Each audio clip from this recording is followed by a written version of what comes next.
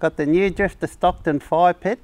Arrived about 2 days ago, 3 days. Actually might have been 3 days ago, late in the afternoon. And I'm just about to do my first cook up. So what I'm going to do, as you can see, I've got my old trusty Auspit out. And I've got a pork roast on. So I'm going to cook up a pork roast on it today. So I'm using the Drifta Stockton charcoal starter. So let's get into it, shall we? So just a few fire lighters. Break them up. I like to use about four or five of these pieces, seem to be enough. So what we're doing, as you can see, I don't have the proper charcoal grate for this one. So I'm gonna pick one up next week when I'm passing through the Drifta Brendale store, and definitely suggest one of those. But what I'm using now is I'm using the, there we go, how easy is that? Turn this around. Should go grab my gloves later. So what I'm using, I'm actually using the grill off my uniflame fire pit. The idea of using the grill so that you don't have to use as much the charcoal. So I'm using Gidgee charcoal here. So if you didn't have that grill, you can imagine you'll have to fill that up right up at the base, right up to about halfway up the top, at least maybe more. And that's going to use up too much of your charcoal, and you don't need that many charcoal. So because these Gidgee charcoal, they put out a really good heat. Meter Bluetooth app here, so I'm going to use it to monitor the temperature of the pork roast. So I picked up that pork roast from the local Coles this morning, and I'm actually sitting under the Drifta Stockton Hexatarp as well. It's really hot, too hot out in the sun, so I thought, oh well, we'll put this tarp up and we'll cook under the tarp today. And it's starting to put the heat out there now. I might have to move back a bit here. So I'm picking up the fire pits around, the one that I did a review on just over a week ago. So I'm actually picking one of them up next week, so I'm going to have one of those as well. So it's exciting. And there's a few other Drifta Stockton products I'm going to pick up as well when I pass through the store. How shiny are these things when they're brand new, eh? Drifta Stockton do have a stainless steel charcoal grill that you can put in these, but they don't come standard as with the charcoal starter there. It's not a standard feature, so my advice is to grab both. So if you're wondering where the stores are, as of this stage you can pick them up, well, you can get them on mail order of course, but there's a store at the Drifta Brendale store, but that's going to be, which is in Brisbane, but that's going to be relocated to Slacks Creek, I believe, out along Moss Street there in the next 2 or 3 weeks as I'm filming this. There's a huge Drifta Stockton warehouse store at Gosford in New South Wales, and there's one as well there's a Drifta store as well at Gloucester, where the Drifta company is based, where the factory is. It's based at Gloucester in New South Wales. And I know of another store somewhere in the New South Wales Central Coast, I believe, that's going to be opening soon as well. So what's that, 4 stores? So it's 3 stores at the moment. There's going to be a 4th store soon, and on top of that they're also available on mail order. There are plenty of stock of these currently in Australia as of the filming of this. If you go to any one of those stores or purchase online, they'll be posted within the day or 2, and however long it takes Australia Post to get it to you, you'll receive that. I've had quite a few people ask me in the last video on the difference between this and the Darchi, so I thought I had that covered in the last video, the preview video. So obviously the main difference is that Drifta Stockton has redesigned the plate, this is plate on the base plate on the bottom here. From what I can see, it's much better quality. I've had a look at the photos. I have seen the Darchis up close, but I never ever took much notice of them. I kind of walked past them and thought, oh yeah, they look alright, and then kept going. but they don't come with the stand and their base plate as well. I'm not too sure, it might be a thinner base material because they've got like a reinforced rims still around the outside. So why is that there? I mean, they must be there to reinforce the weight. So they forsake a bit of weight on this for quality. And of course, very important, particularly if you want to use the fire pits around, they've got the base itself, whereas the Darchi one does not come with the base itself. So this is just about, yeah, that's just about ready now. That's some crazy heat there. This grate that I'm using is a little bit high for me liking.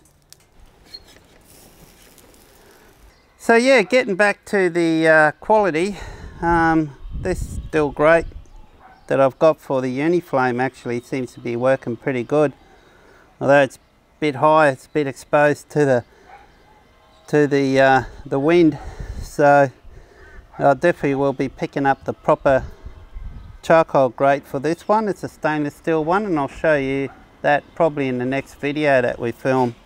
That Bluetooth temperature records internal and external temperature as well, so it's a good indication of the ambient temperature that it's cooking as well.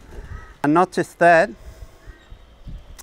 it operates by Bluetooth, so it connects to your phone, and then through with your phone you can monitor the internal temperature, and as soon as it gets to your temperature that you like it at, the perfect temp for you, you just take it off, let it rest, and that's it, as easy as that.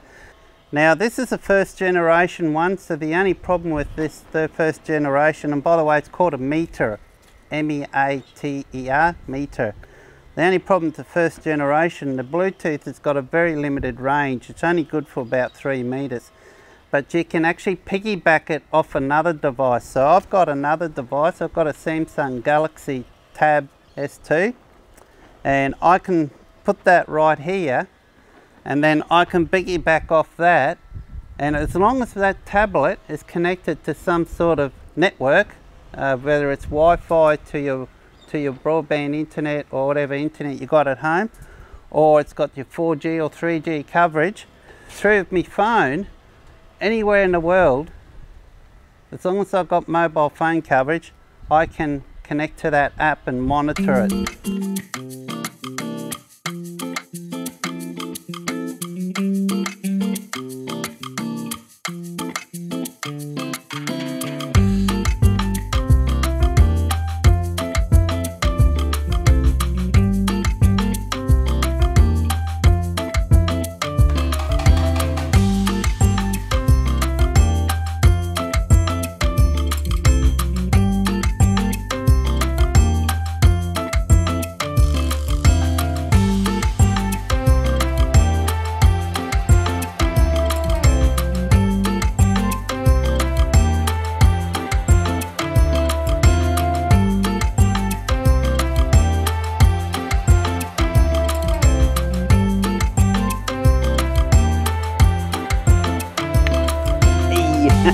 Welcome back, guys.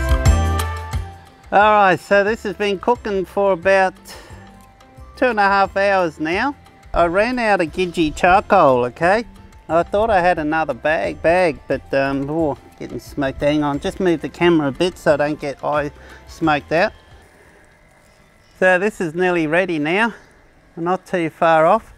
What I might do is drop this down a bit more just to get a bit more of the crackle going. So unfortunately, remember I was talking about my Bluetooth thermometer?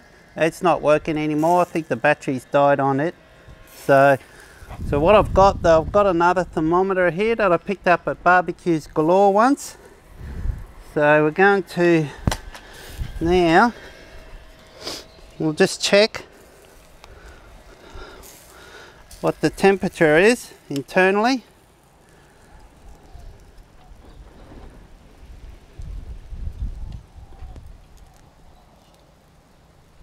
Alright, so that's about 61. That's going to need a bit more. 62 over there. Okay, she's not quite ready yet. With these you can drop them down by if you squeeze that little lever there, so you can adjust the height on these.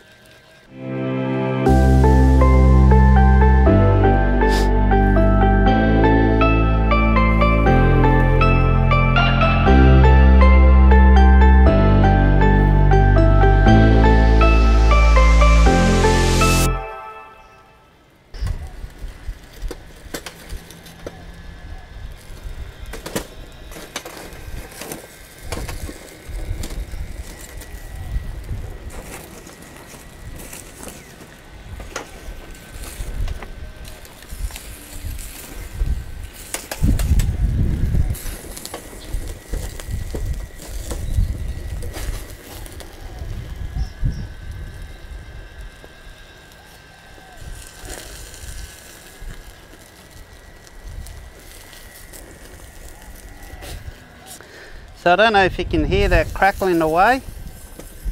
Alright, let's get a bit of air in, break that up a bit. It's got that fire going a bit more. She's taking a bit longer. You can see how windy it is. It's really blowing a gale at the moment. It's taking a little bit longer to cook than what it normally will, but that's okay, because when it comes to pork roast, having it take this a little bit longer to cook is a benefit. I think a slow cook, there's nothing wrong with the slow cook as long as you start early enough in the day, so I don't mind that. But still though, I like to get it cooked before it's dark. Got a nice bit of Gidgee charcoal right here. The last bit of Gidgee charcoal I want to save, get that right up at this end here to get a little bit more temperature in right up this end here where it's really thick. There we go. And you can really hear that crackle is starting to form now. So she's really cooking now. She's sizzling away very well, as you can see. Now I normally use Gidgee charcoal when I cook on the roast, but you can certainly use timber. It's just that with timber you've got to keep more an eye on it. Gidgee charcoal, you can actually get, or you can actually, particularly if you've got one of those Bluetooth thermometers that connects to your phone, you can just leave it be, and every so often, after about an hour, maybe whack in a bit of Gidgee charcoal in, extra Gidgee charcoal in, and that should keep you going till the end of the cook. And because it's an even heat, it's easy to monitor. So now you can see I probably need to lift that up now. Just bring that, oh no, I think that's all right. Because of the wind that's blowing so strong, that's not burning so much. I don't want it to go too much charcoal. See, we've just got a little bit there now. So I don't want to go black too much, but we really need to get some heat up this end here to really get that cooking. So what we might do, put this piece along here, see if we can get some more heat up this end here. Well, that's working. That's keeping a lot of flame on this side here. That's the beauty with this fire pit, so much bigger. I didn't have that convenience with the small uniflame fire pit that I had. So we'll get the thermometer out shortly and check the temperature. So starting to get a little bit of coals built up there now. So what I'll do is I'll let that cool down later, and I'll just tip that out into the bin once it's cooled down. You could give it a quick hose down and leave it in the sun to dry. Just make sure it's fully dry before you pack it away, although it is stainless steel. Yeah, but straight away I can see the huge advantage with this over the smaller fire pits that I quite often use, because I notice it gets a lot even temperature because it's bigger, it's longer. it gets the temperature right out to the end here, whereas when I was using the uniflame, quite often you'd have to get like a piece of Gidgee charcoal or something and just hold it like that, the last bit, just to cook the bits on the end. I can see that this is certainly well and truly cooked here. I do the same on this end here because it's so thick. I tried to find a piece that's uniform all the way around. This didn't look too bad, but when I took it out the packet, well, I've actually got a bit of Gidgee charcoal here. And if I grab this, and you can hold that there, it's a good way to finish it off. Obviously you need to stop it from, okay, because I mean Gidgee charcoal is clean, so you're not going to, if you hold that there, I don't know if you can hear that. It's a good way, it's something that I've done to get the, if you've got one section that's not, so you get a bit of this Gidgee charcoal, because Gidgee charcoal is so hot. You can see how that's already started forming the crackle really nice. Now you could move this off the heat.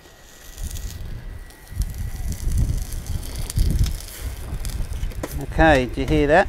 You can move this off the heat so it stops turning.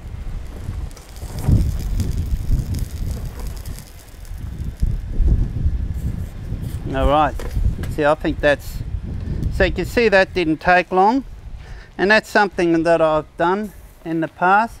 I could go a little bit more, so I think that's fine. It's good now. So let's check the temperature of that now. Alright, so that's approaching 66. So what I really need to do is to concentrate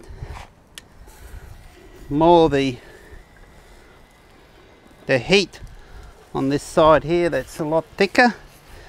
Let's see if we can do that now. So to do that, so we'll just pile up all these coals right up this side, like so. I'm used to doing this. This is what I used to do with the smaller uniflame fire pit to get the heat evenly. Now I've got a little bit of some Gidgee charcoal just left here. I really like to try to get some of that in there. It's amazing how long this Gidgee charcoal lasts. Unfortunately, I didn't have enough of it. The roast is not going to look too much different to what you see here once it's finished cooking. It's very close now. So what we might do is I'll finish cooking this off, and then we'll bring the camera inside when I carve it up and show you the result. And hopefully it turned out real good. All cooked. So that took about 3.5, it's been resting for about 10 minutes. So it took about 3 hours and 20 minutes. Let's have a look at this. Hopefully you can see there.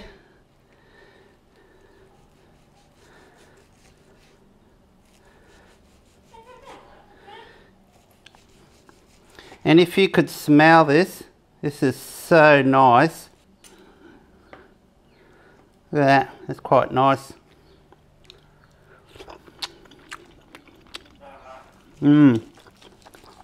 That's good. So what do you reckon? I think it's turned out pretty good myself. So it's the first time I've cooked on the Drifta Stockton Firepit, and I'm very happy with it. So initially I can see the advantage as I was cooking there, if you notice. Look at that meat, it's just falling right off.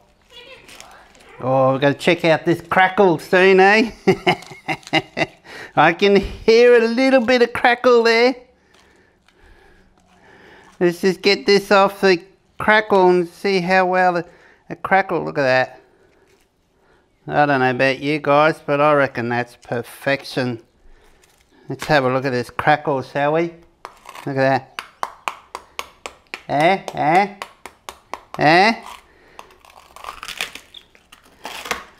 Whoa. Can anyone hear that?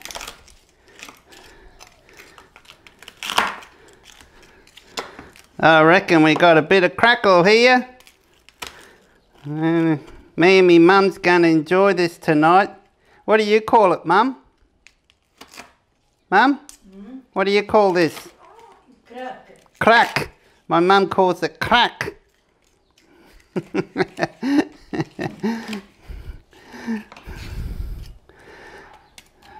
Yeah, I'm just gonna try a piece here.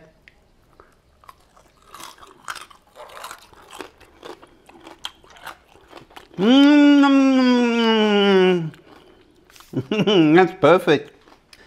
So, what can I say? Anyway, let's go grab another piece. Look at that. Can you see that? Yeah.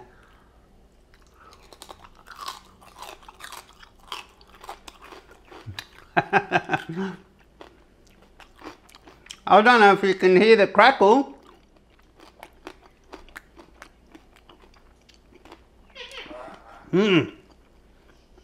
Thumbs up.